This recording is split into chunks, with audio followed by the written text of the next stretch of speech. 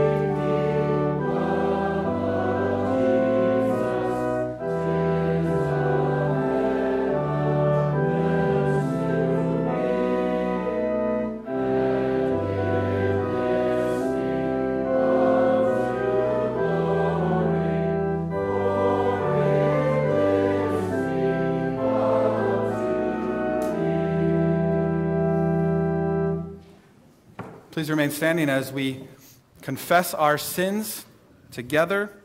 The communion service is found on pages 2 through 4 in the blue hymnal. Pages 2 through 4 of the blue hymnal. Let us confess our sins together. Almighty God, our Maker and Redeemer, we poor sinners confess to you that we are by nature sinful and unclean, and that we have sinned against you in thought, word, and deed.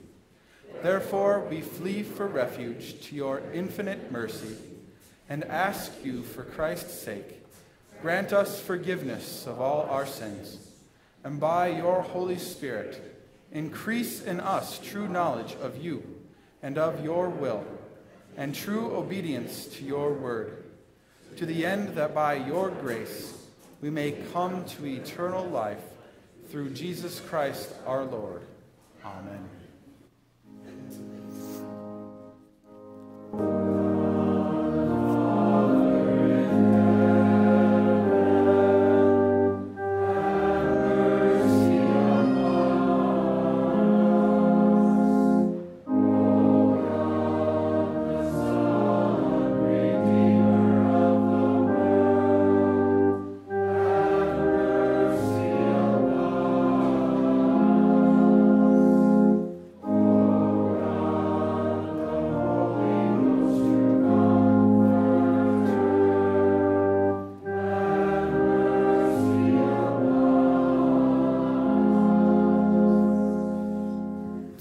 Almighty God, our Heavenly Father, has had mercy upon us and has given his only Son to die for us, and for his sake forgives us all our sins. To those who believe on his name, he gives power to become sons of God and has promised them his Holy Spirit. He who believes and is baptized shall be saved. Grant this, Lord, to us all. Please remain standing as we call upon Jamie Berg to read our scripture this morning.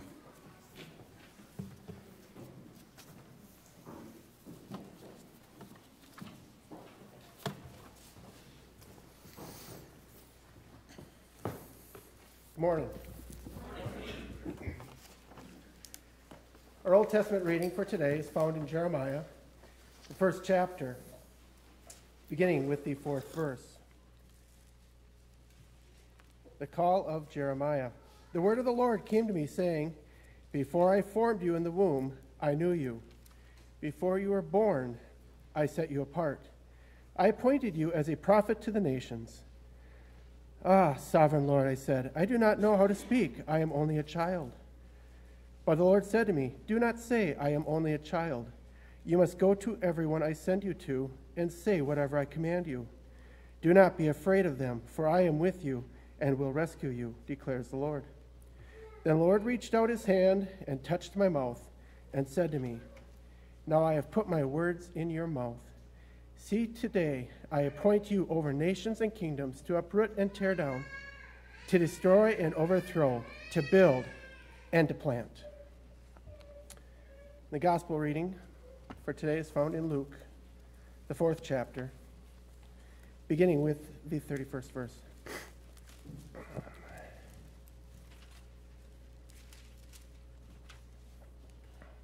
Then he went down to Capernaum, a town in Galilee, and on the Sabbath began to teach the people. They were amazed at his teaching because his message had authority. In the synagogue there was a man possessed by a demon, an evil spirit. He cried out at the top of his voice, Ha! What do you want with us, Jesus of Nazareth? Have you come to destroy us? I know who you are, the Holy One of God. Be quiet, Jesus said sternly. Come out of him. Then the demon threw the man down before them all and came out without injuring him. All the people were amazed and said to each other, What is this teaching? With authority and power he gives orders to evil spirits, and they come out. And the news about him spread throughout the surrounding area. Jesus left the synagogue and went to the home of Simon. Now Simon's mother-in-law was suffering from a high fever, and they asked Jesus to help her. So he bent over her and rebuked the fever, and it left her. She got up at once and began to wait on them. When the sun was setting, the people brought to Jesus all who had various kinds of sickness, and laying his hands on each one, he healed them. Moreover, demons came out of many people, shouting, "You are the Son of God." But he rebuked them and would not allow them to speak, because they knew he was the Christ. At daybreak, Jesus went out to a solitary place. The people were looking for him, and when they came to where he was, they tried to keep him from leaving them. But he said, "I must preach the good news of the kingdom of God to the other towns also, because that is why I was sent." And he kept on preaching in the synagogues of Judea. Here ends the readings for today.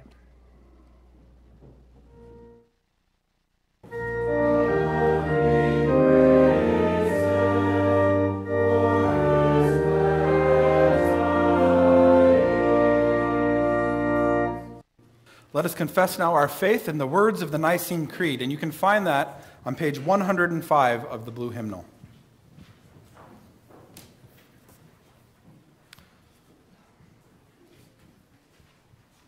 Let us confess our faith together.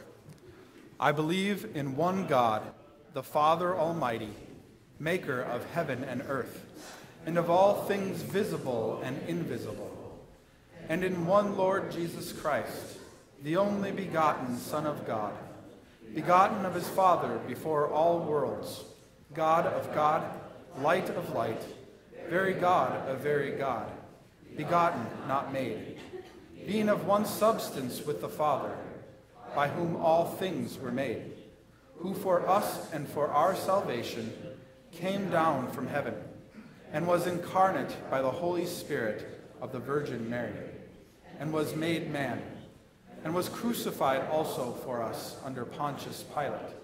He suffered and was buried. And the third day he rose again according to the Scriptures, and ascended into heaven, and is seated on the right hand of the Father. And he shall come again with glory to judge both the living and the dead, whose kingdom shall have no end. And I believe in the Holy Spirit, the Lord and giver of life, who proceeds from the Father and the Son, who with the Father and the Son together is worshipped and glorified, who spoke by the prophets.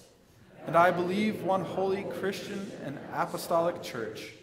I acknowledge one baptism for the remission of sins, and I look for the resurrection of the dead and the life of the world to come. Amen.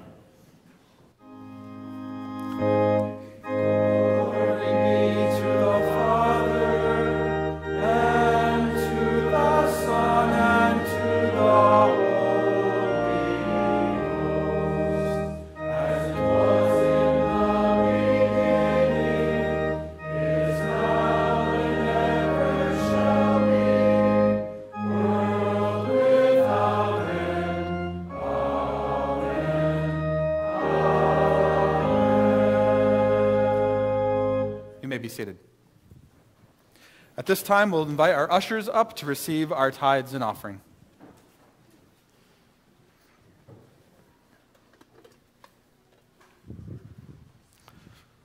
Let's pray.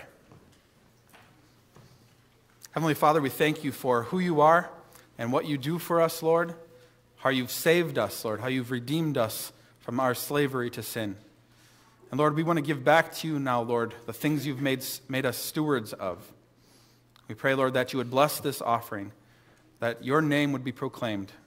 In Jesus' name I pray. Amen.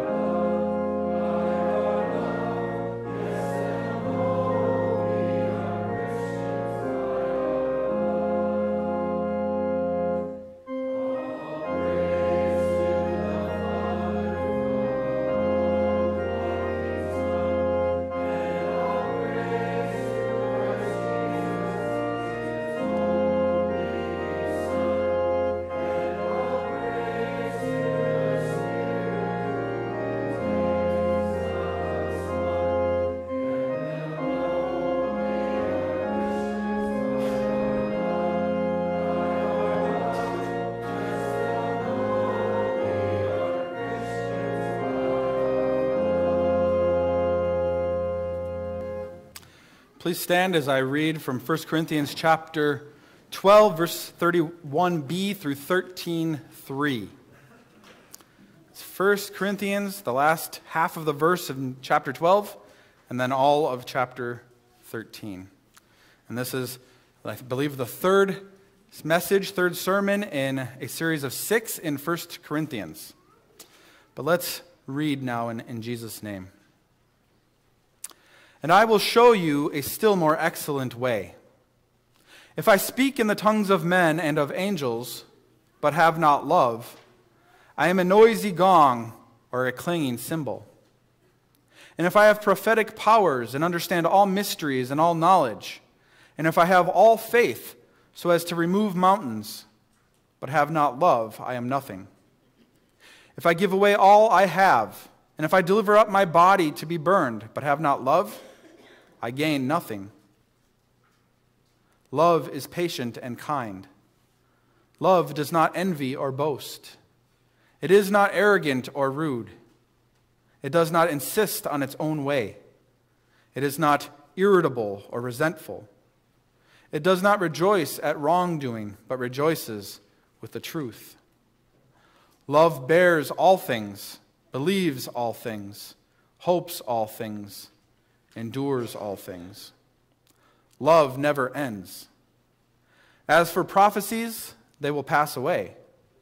As for tongues, they will cease. As for knowledge, it will pass away. For we know in part and we prophesy in part.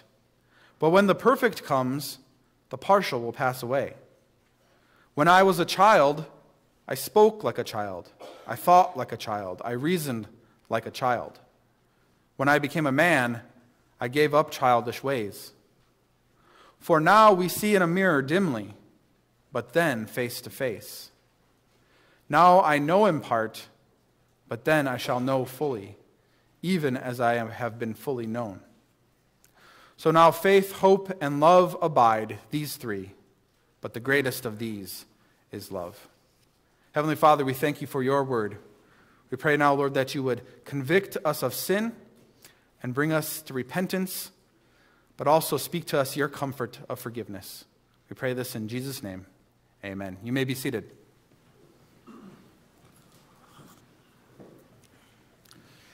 Now that my oldest child is 12 years old, I've noticed that there are numerous levels of maturity that take place in a person. We have multiple levels within our own household even, right? I think we often think of physical growth as is what we think of when we think of maturity, probably because it's most obvious to us. But there are also intellectual and emotional levels or types of maturity as well. Infanthood, or being a baby, is the beginning stage of development. Babies are completely helpless, completely dependent on others.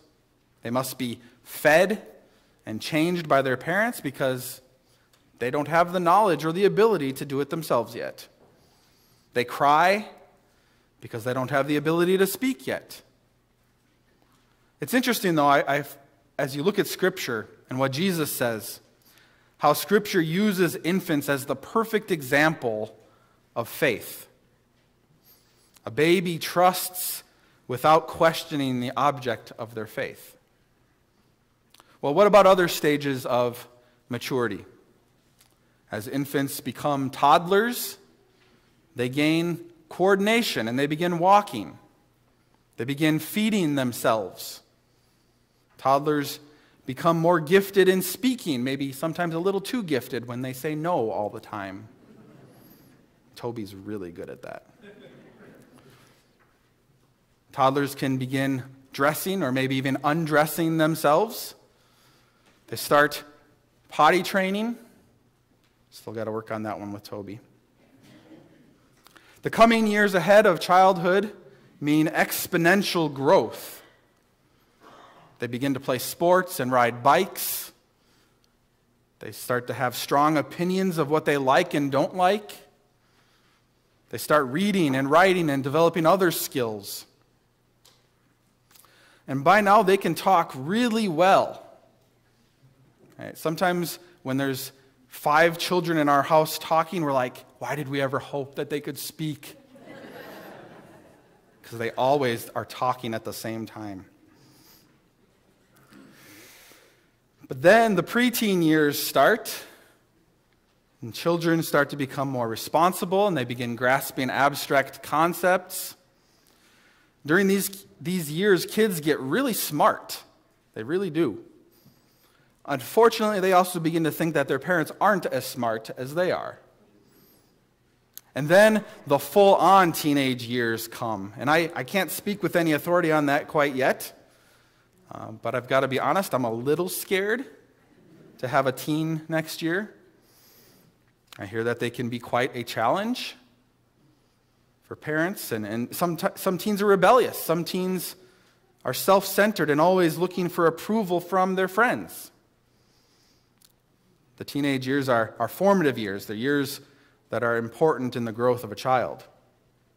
Well, then teens eventually become adults. And usually adults are independent and responsible and able to make important decisions in life. Usually adults are capable of holding down a job and taking care of another human being. And I say usually because though this used to be truer in the past, I think that it's becoming less and less so.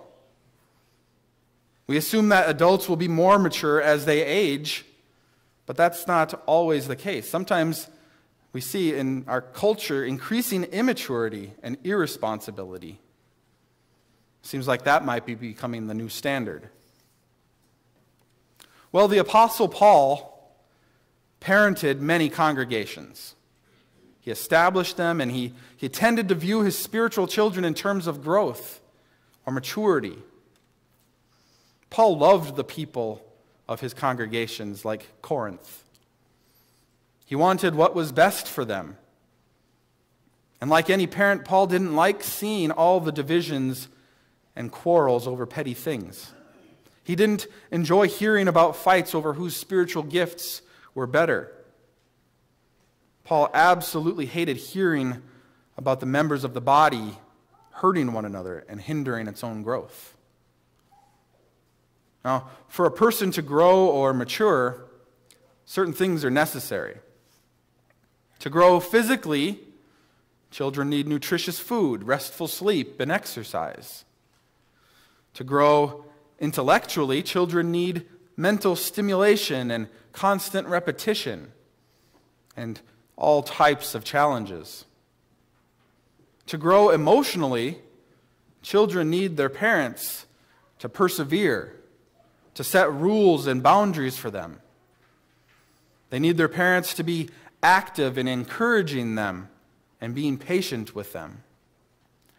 Most of all, though, a child needs love. Without love, their maturity won't be complete. Our God is a God of love.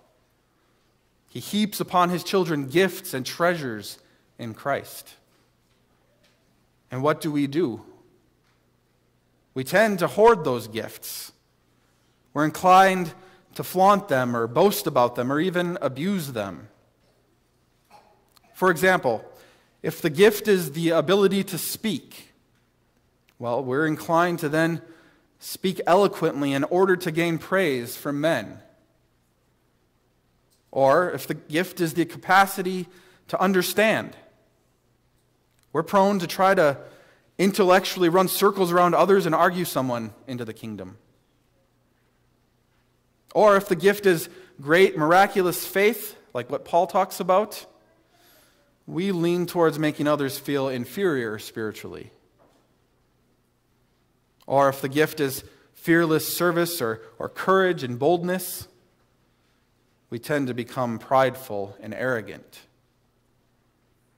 But what does Paul say? Without love, all these things are for nothing. They benefit no one and are nothing but loud displays of selfishness. The gifts of God and the treasures won by Christ are of no value to anyone without love as the motivation for using them. All they are is self-centered, self-serving, empty deeds without love. All they do is build up the person doing them. What Paul is trying to get us to see is that using the gifts of God in this manner is a major sign of immaturity. When love is absent in any thought, word, or deed, it shows that we are being selfish members of the body of Christ. Now, it's important for us to understand love according to Scripture. We tend to think of in our society that hate is the opposite of love, and that love is a feeling that fluctuates depending on the circumstances. But neither of these are true according to Scripture. Sure, feelings are included in love, and hate is included in the opposite, but these are not primarily what love is about. Primarily, love is a choice that we make. Primarily, selfishness is the opposite of love. Think about it. When we put ourselves, our needs, our wants, our priorities above our neighbors, we are indicating that we love ourselves more. And when we mostly base love on feeling and emotions, we're suggesting that love is temporary and incomplete. We are told very clearly in Scripture to love our neighbor as ourselves. So who is your neighbor?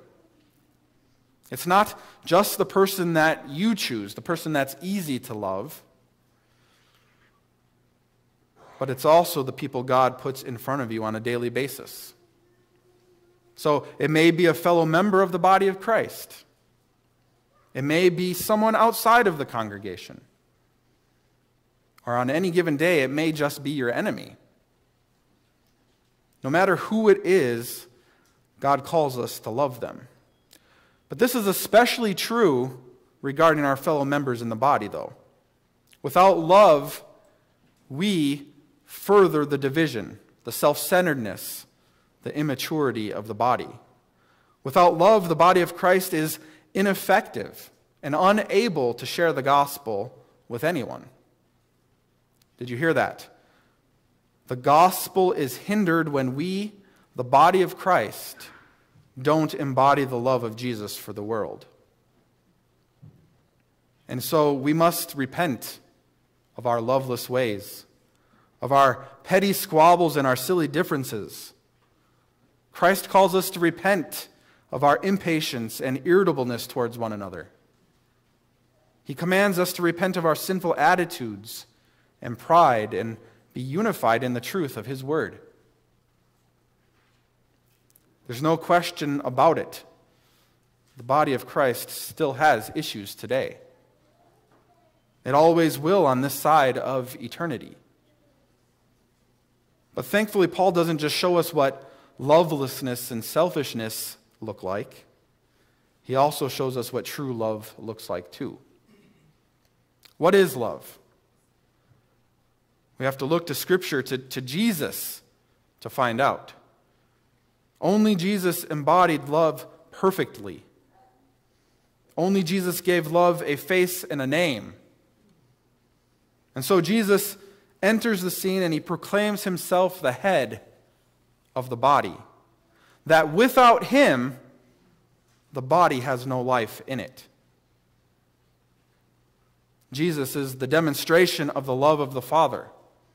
He is the Redeemer who showed us what love is. See, that's why Jesus came, to paint a picture of love for us, a picture that He intends for us to copy. Take a look at verses 4 through 7 in our text for today. Specifically, verse 4.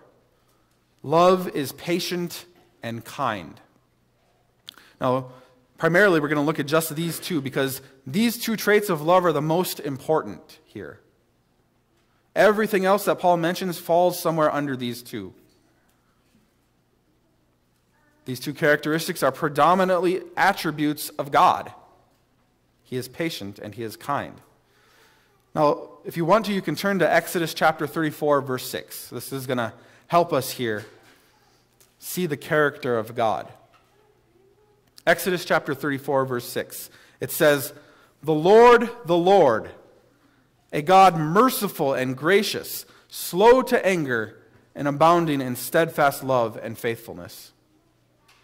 So let's start with kindness first. Start with kindness. What is kindness? Well, according to Paul, kindness is being merciful and gracious. Okay, well then what's mercy and grace? Well, mercy is not getting what you deserve. And grace is getting what you don't deserve. Let me repeat that. Mercy is not getting what you do deserve. And grace is getting what you don't deserve. Without mercy and grace, no one would be saved. Absolutely no one would be saved. So God's kindness means that He relented in judgment and had compassion on humanity. God's kindness also means that He persisted and continued to pursue His beloved creation. Our Father was not quick to punish in an angry way, but He chose to soften His heart toward us, and He was quick to forgive. Likewise, God calls us to forgiveness, to understanding and kindness. God tells us to remember that we have not been cast off, but that we have been forgiven an enormous debt. The body of Christ is called to embody that kind of love, the love of Christ for His brothers. The other phrase in Exodus chapter 34, verse 6 is slow to anger. This is the same idea as being patient in verse 4 of 1 Corinthians 13. What does it mean to be patient? It means that your emotions are held in check, that you don't automatically assume the worst about somebody, but you put the best construction on all that somebody says or does. This doesn't mean that we never get angry, of course, but that in our anger, we all too often sin. Our anger is born of selfish tendencies and selfish desires and selfish mindsets. It's actually quite rare that we are ever righteously angry at somebody. Our anger is usually tainted with sin in some way. But Paul tells us to love, to be slow to become angry. This means that love waits. It waits for an opportunity to show itself in action. See, that's what Jesus did, right? Jesus showed us love. He put flesh on an abstract concept. Sometimes that meant that Jesus would confront a person's sin. He spoke the truth about sin and our sinful hearts. And He continues to confront our sin today through His Word. He doesn't ignore it by sweeping it under the rug, but He calls us to repentance. He calls us to recognize that we are by nature sinful and unclean. He calls us to acknowledge that we are lost and condemned creatures without Him, that we are helpless beggars in need of mercy and grace. Jesus showed us love by taking up His cross and by patiently enduring the shame and rejection that came with it. He gave us a way to have our sin atoned for by shedding His holy blood. Jesus did not insist upon His own way, but He submitted to His Father's will. And Jesus does not continue to hold our sin against us by compiling a record of wrongs like some accountant. Instead, our substitute, our sacrifice, our Savior, erased the ledger for us. See, Jesus died for you. He died for you so that you would gain everything, so that you would become God's child, so that the most beautiful, melodious words you could ever hear would be spoken to you regularly. I forgive you all your sins. See, that is the significance of God's love. We will never be perfect at loving, but Jesus gives us love so that we can love others. More rules, selfishness, anger, jealousy, none of them ever produce love. Only love can create love. Love bears all things, believes all things, hopes all things, and endures all things. Now, this does not mean that love is blind or foolish. No, it means that love never gives up hope. Love never ceases to believe, never stops carrying other people's burdens. Love's job is never done. Love never ends. Or another translation, it says, love never fails. Love is without conditions. It is permanent and lasts forever. And sometimes in the body of Christ, members are really, really great at showing love. Sometimes it's just mind-blowing how you see another person loving another person. But other times we're really, really bad at it too. If we're not intentional, if we're not diligent, we will fail to show love. Why? Because it's not natural. We're sinners by nature, and it takes a constant reminding of Christ's love for us and a Holy Spirit-led effort to help us show love. Just like in a marriage, if the body of Christ is going to last, love and forgiveness will be necessary. So, why is it that Paul says that love never ends? Paul demonstrates that all other gifts are temporary and incomplete. And for that reason, they can't fulfill the role of love in the body. It's impossible.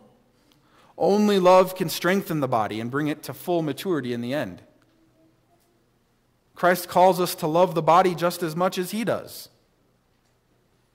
Jesus calls us to love one another as he loves us. He calls us to show love, to be active in love towards all. Jesus commands us to be merciful and gracious to each other, to be patient with one another, to look past our differences, and for us to sacrifice for the good of the whole body. Jesus Christ tells us to bear each burden as the body, to forgive each other's sins, and to speak love to each other regularly. Now here's a question you've probably never been asked. Does the person sitting next to you know that you love them? If they don't know that you love them, well, why not? If they do, then great. When each of us knows without a doubt that we are loved by the rest of the members, then the body will be built up and thrive. And when we know that we love each other, then the body will be its most effective for the kingdom. Love is priceless and will continue to be proven throughout eternity. And finally, when Christ comes again, when he restores all of creation on the last day, then the limits of knowledge and prophesying, the limits of human speaking will all become obvious. Then we will know as we have been known, as Paul says. So remember, know this: God loves you, friends. His love for you endures forever. And Christ's love is shown through his body, through its members, through you. In a way, 1 Corinthians 13 is a call to live now as though we're living in eternity together right now. And when we show love to our neighbor, we're bringing a small piece of that future kingdom into the present. On the last day, what was done for yourself, it won't matter. But what is done for someone else is what will last. The body of Christ will not be complete or fully mature until Jesus returns. Until then, the body will struggle with growing pains and immaturity. And that's to be expected. After all, the body of Christ is in so many ways still a helpless babe. And yet, remember, even an infant can have faith. Even a child can hope. Even a little one can love. So let me close by reading from 1 John 4, 7 through 11. Beloved, let us love one another, for love is from God. And whoever loves has been born of God and knows God. Anyone who does not love does not know God, because God is love. In this, the love of God was made manifest among us, that God sent his only Son into the world so that we might live through him. In this is love, not that we have loved God, but that he loved us and sent his Son to be the propitiation for our sins. Beloved, if God so loves us, we also ought to love one another. Amen.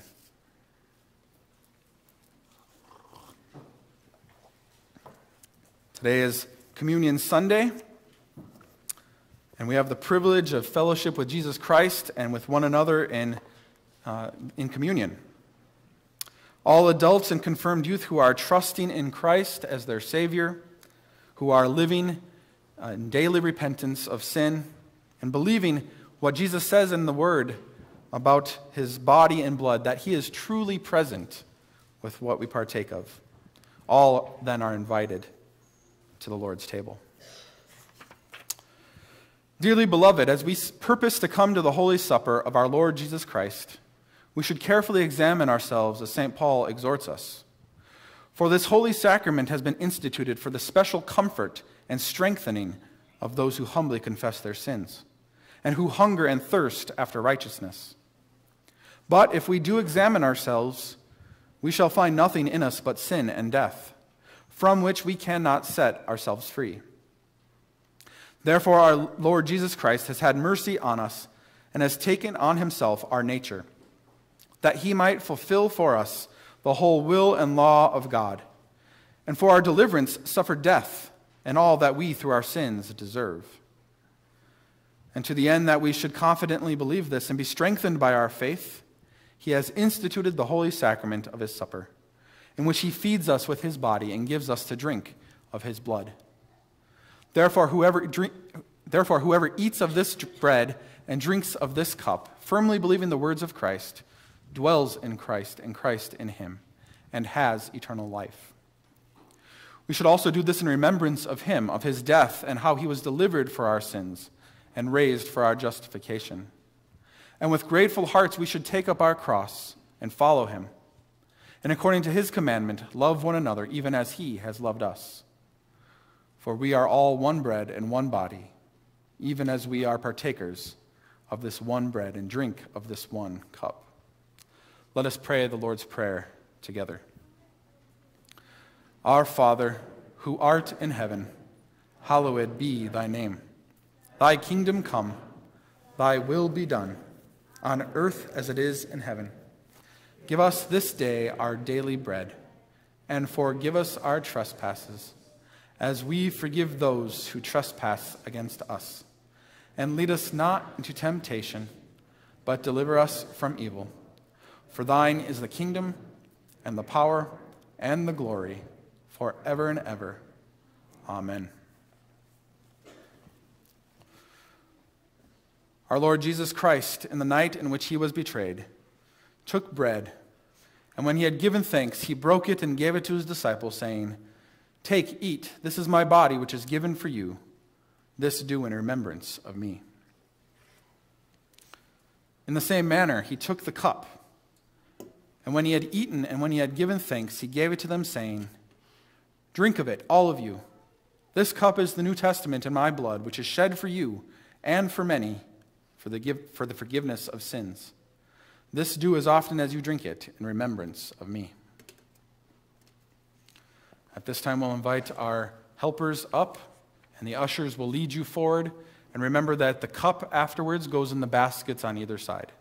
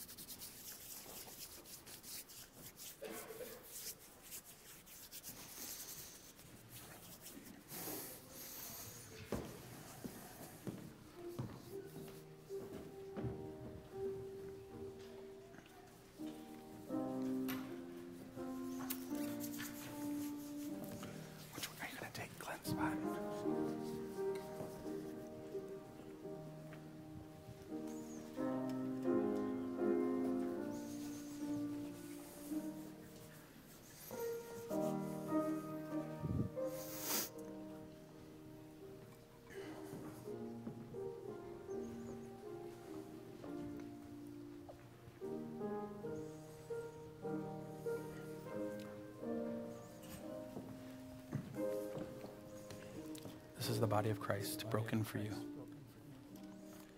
This is the body of Christ broken for you.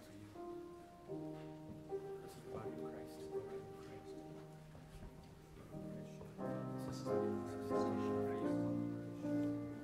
This is the body of Christ broken for you. This is the body of Christ